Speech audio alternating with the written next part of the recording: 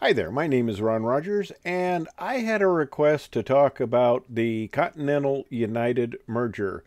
And oh boy, what a can of worms that is. Well, United and Continental merged October 1st, 2010, or that was the start of it. It's a long process, integrating seniority lists and things like that. And I'm going to talk about the good, the bad, and the ugly of the whole thing.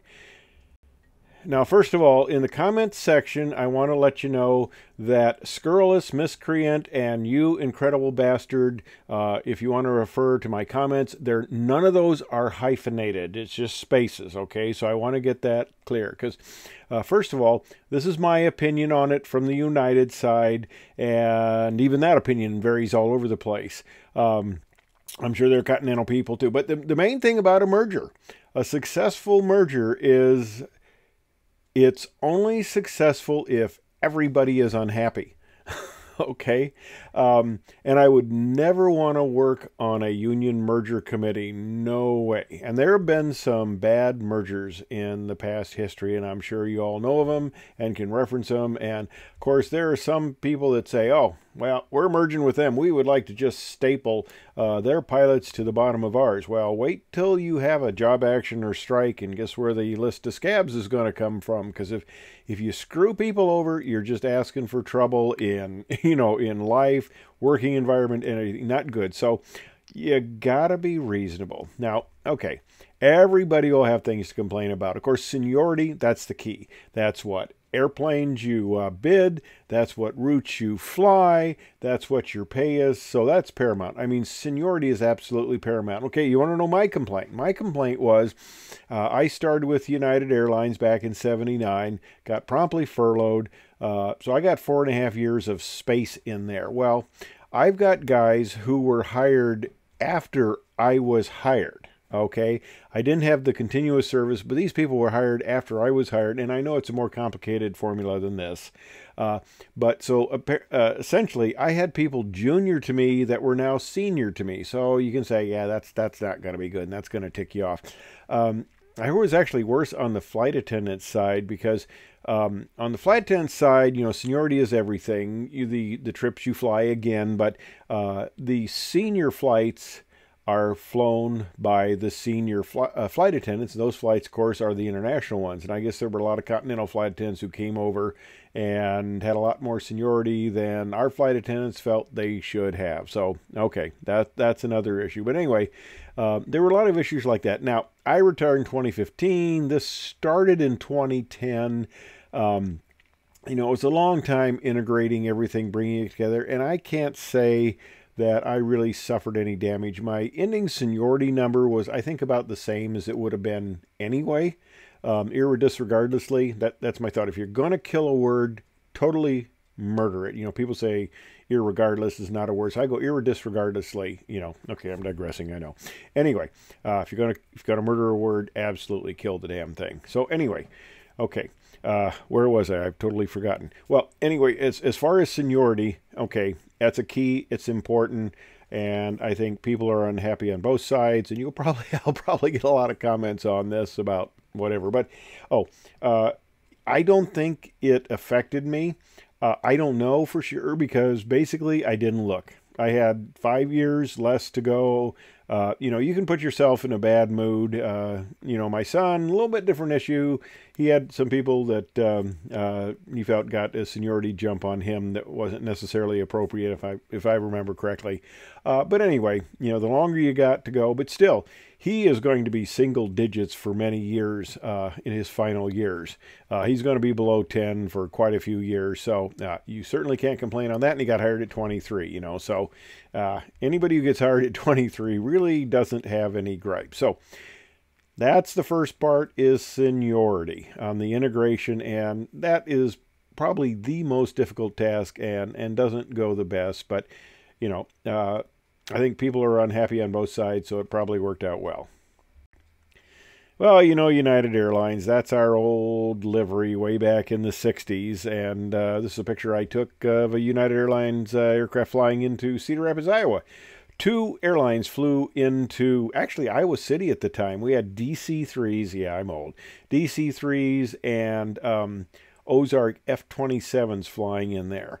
And they also flew into Cedar Rapids. Now, in Cedar Rapids, we had United and American, and I one time flew on American flight, and the co-pilot, I think, made a very bad landing. So the one flight I was on United was a good landing, so that's why I liked United better. You know, isn't that just unbelievable logic? I like United, and the other thing was I was leaving Edwards Air Force Base when the letter saying come and interview with American came in, and I was already going to United. So that's the other part of the thing there. But anyway, digressing all over the place here, but that's United livery. This was the livery when I got hired, and I kind of actually like this this coloration. I thought that was quite pretty, except we got a lot of people who like the tulip there design, they call it. Well, that was supposed to actually be a W for Western.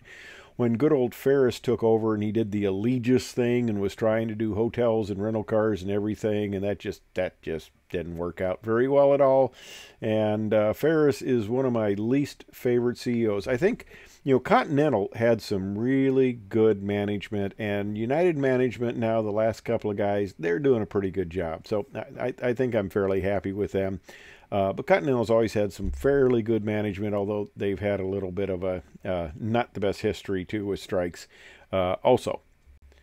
And, of course, here is the tennis shoe livery. I didn't like that very much. Now, Continental. Yeah, that's not bad. Golden tail and stuff like that. I wonder how that paint held up. You know, gold paint is kind of difficult, but that's not looking too bad. And then, of course, okay, we're merger. Well, they settled on this. So we went around and I guess we painted a bunch of tails. So we had the Continental with that tail. And we had the United with that tail. So they eventually ended up being this United with the tail. Now, my retirement picture has a picture of my 777 with that tail. I know some people who said, I'm not having that tail. So they had pictures that had the old United emblems on the tail. Okay, fine. You know, it's what I was flying. I was happy with it. I wasn't going to be that particular about it. But let's talk about something else that's really important here. That is pay. Now, this can be good and bad. Now, United had a history of working conditions. We wanted to have good layovers. You know, we wanted to have nice hotels. We wanted to have plenty of days off. I guess we had a big Gulf contingency and things like that. So we had a lot of people that didn't care so much about pay. And, of course, that was back when pay was fairly decent. And then it took a lot of hits back when I was coming in with deregulation, of course. Continental was going for pay. And boy, did they come in with all sorts of formulas for making extra pay. You had, you could get double, even triple pay if they were really short of people. They called it, and it slipped my mind right now what the type of pay they called it. It'll come after I get done with this. But anyway, you could get extra pay. In fact, I was a line check airman. That's also part of the story here. I was a line check airman. And I would have co-pilots who were making more than I was making as captain on the airplane because they were picking up ad pay. That's what I think they called it. Yeah. You would get, you know, we need this trip and we'll pay you extra for it. And, you know, I started to kind of enjoy that, you know, because I didn't play golf. So I go, you know, yeah, okay, nice hotel room, which we had anyway. Pay me a little extra.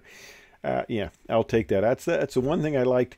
As far as I was concerned about the Continental merger was I liked the deal that they really knew how to get paid. That's one thing they really did well. And boy, I'd like to stay on because some of the pays people have been picking up and stuff like that. In one case, there was an instance where we had an airplane divert into Winnipeg, a 777. And this captain, he was a United captain. He was very notorious for being a real pain in the posterior and being very difficult to work with. And he was insisting he wasn't going to take the flight on.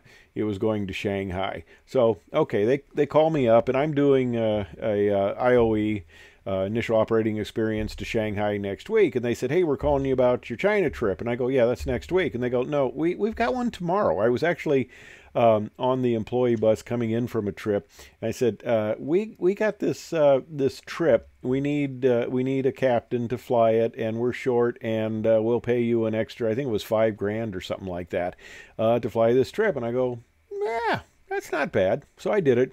And we got a bunch of really junior flight attendants who are now going to go to Shanghai. And we got on the plane, and I took a plane just with me, the crew, and the flight attendants up to Winnipeg. And Winnipeg is not a great airport for a big airplane like a 777. Let me tell you, they don't handle it well, and I'm digressing. They don't handle it well. They had the one jetway, and it's a small airport. The taxiways are narrow. It was really a challenge to keep all the wheels where they should be. And the funny thing was, we get there and we just have a good time on the layover the night before, and we're taking it out. And I announced we are inaugurating Winnipeg to Shanghai service. But it was funny. We get all the people on board. They didn't have security really set up to process them very quickly, so that took a long time. But we get everybody on board. The crew pushes us back, disconnects the tow bar, goes forward, gives me the salute and release, and then the guy gets out with his camera taking a picture, because I don't think they saw many 777s. But okay, I'm digressing all over the place here. But anyway, that's one of the nice parts of ad pay and stuff like that. So I enjoyed that, and that's, they say, what do you miss being retired? Well, I miss the people. I certainly miss the paycheck, because once you get senior, that's some pretty darn easy money. But let me tell you a little bit about kind of the difference in philosophy between the two companies, at least that I noticed at the stage I was at. Okay, at United Airlines, you had to know what every single switch did. You had to go deep. They would start at one end of the panel and go through the whole thing until they got to the end, and you better be able to tell every single switch position, things like that. Well, Continental had a little different attitude. It was much looser. In fact, towards the end of my career, I virtually didn't have to study for the check ride. Okay, I got 13 years on the airplane. I should know it by then. Okay, right? But, a lot of times what United would do is they would get in there and, okay, you've lost 2 generators, this circuit breaker's pop, you're on standby power, what do you do here? You have to go into all these details. And that's something you fortunately don't do every day, so you had to review that. Well, by the time they got done with all their mandatory briefing items in the checklist, there was like 15 minutes for an oral, and it was usually a non-event. So that whole thing was just a piece of cake and a non-event. So, like I said, I don't have the top of my head there. Oh well, duck down a little bit. Like I sat in on a check ride. Of course, I'm retired, so I don't have to answer anything anyway. But it's a lot more relaxed environment. And in the simulator, it was quite relaxed. And here's my final takeoff. There's the livery with United now. Out of Maui, the water cannon salute and the water lay. But the one thing, I was a line check airman on the 777. And I would give check rides. And the Continental crews, they were just as good as the United crews. They flew very well, and they knew what they were doing. But when I started, but there's a pet peeve of me. Okay, I'm an old guy. There's this little pet peeve I had, and I would have it when I would be training people. Continental tended to really use the autopilot extensively. I mean, it was takeoff, gear up. We haven't even started the flaps up, and the autopilot comes on. And okay, well, I'm giving the guy a check ride. That's not the way I like to fly. I think you should hand fly more. That's my personal, deal. But they really put the autopilot on. Well, I'm training a guy to fly the airplane now. Okay, this is a different environment where you're training somebody to operate the airplane. So, I got a co-pilot there, and he does the takeoff, and he calls for gear up. I put the gear up, and he punches the autopilot on. And I go and I punch the autopilot off. And he goes, what? And he punches it back on. I go, I click it off. And I go, no. I know, and I've seen it in flight test, I know that this airplane the autopilot on this airplane will do a magnificent job of flying the airplane. It will just do a perfect job. I don't know that you can fly worth a damn. I don't need to watch the autopilot fly. You're going to fly, and you're going to fly it up to cruise altitude. So I want to make sure you can fly. And then when we get ready to come in, you're going to fly it down from cruise altitude, and we're going to fly in certain degraded flight, flight management modes just to make sure that you can actually fly the aircraft. So that was probably the biggest thing, the biggest issue that I had, was that people would overuse the autopilot. I think that degrades skill. I used to tell people, a good pilot can type himself out of a bad situation. Oh, and I was a line check airman. They're now line check pilots. Not going to go there. Okay, but it's now LCP, not LCA. If there's any confusion on that for anybody watching. Okay, but that's my thoughts. Everybody's unhappy with seniority. I think they did a good thing with the pay. Some people who like working conditions may not feel as well on that.